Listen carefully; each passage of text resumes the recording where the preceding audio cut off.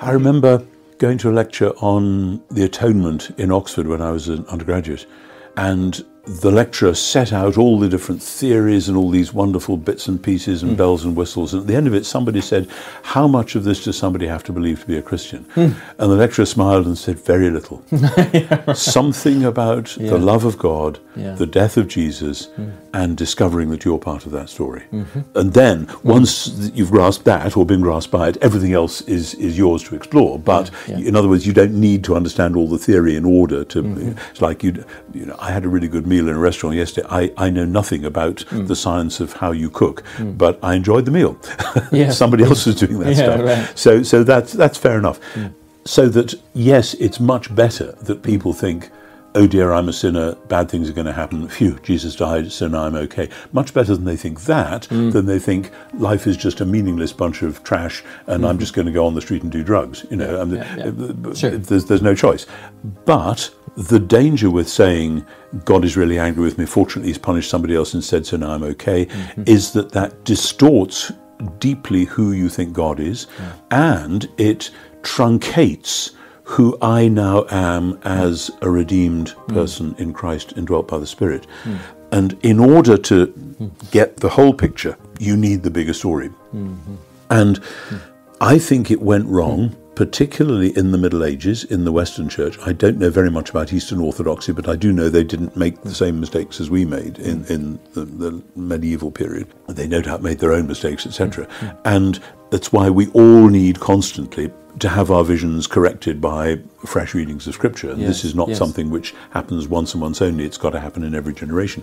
But it seems to me that you can see stages where the great teachers in the Middle Ages, who were doing some great things in some ways, are enthralled to Greek philosophy, either to Plato or Aristotle, or some new mixtures of both. So that then, by the time you get the reformers protesting about purgatory and the Mass, which are the two big targets, certainly in the English Reformation, what they are doing is reinstating a Platonic vision of Christianity, only with a going straight to heaven rather than having to do time in purgatory thing, and with the heavenly stuff is the important thing, so what we do down here doesn't count because that would be works righteousness. So don't think that if you're a priest at the altar you can do this magic with the bread and the wine. That's their polemical reason for doing what they're doing. In other words, they're trying to give biblical answers to medieval questions. The danger is they're actually giving biblical stroke Platonic answers to those medieval questions. And what's happened since then with the Enlightenment, this is cutting a very long story very short, is that Plato takes over and the Bible falls back, so that the Bible just becomes, this odd old text by which we can prove our various doctrines, so that much Western 19th century Christianity becomes de facto Platonist. Now, I'm in debate with people about this at the moment, because there's a lot of people who still, claiming to be teachers of the church, really do explicitly prefer Plato to the Bible. And I think that saps the life and energy from the gospel of Jesus. It means that instead of resurrection, you have, Jesus was taken up into heaven from where he appeared and from time to time, and then we're going to be taken up into heaven as well, and that's the real thing, seeing God in heaven. Instead of saying, no, Jesus taught us to pray for God's kingdom to come on earth as in heaven. By what right are you stripping that out of the central prayer of our faith? And in terms of mission, I think it's absolutely vital. If the name of the game is, we have these souls which are exiled from heaven and we're looking forward to going back there, then mission becomes telling other people that they have souls that are exiled and that need to go to heaven. That's never the mission of the church. The mission of the church is to be the light of the world and the salt of the earth here and now. So, I mean, I could go on about this all day, and I sometimes do.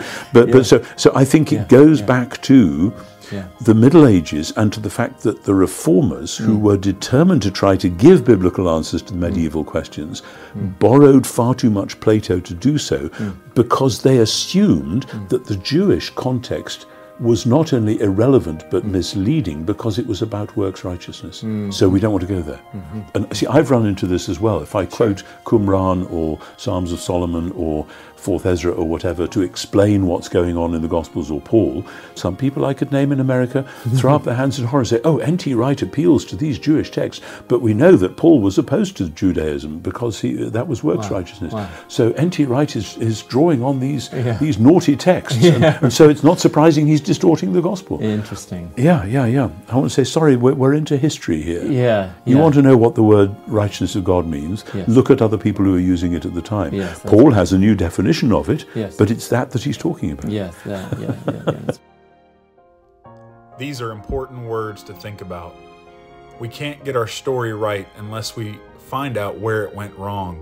And I believe NT Wright hits the nail on the head here when we shifted from a Jewish train of thought, Jesus's train of thought, to a Platonic or Greek or Roman train of thought about the soul and body and the relationship between us and heaven and hell and everything else.